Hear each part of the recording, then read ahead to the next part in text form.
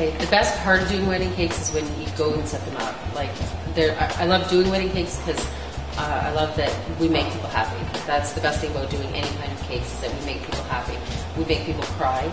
We make people scream in joy. Usually, they're happy with what we do.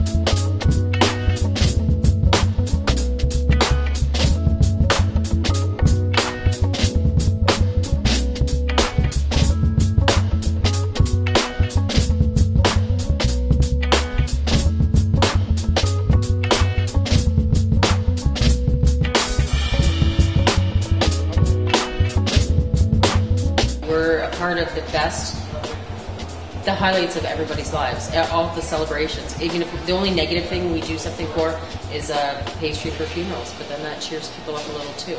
So other than that, everything we do is absolutely positive.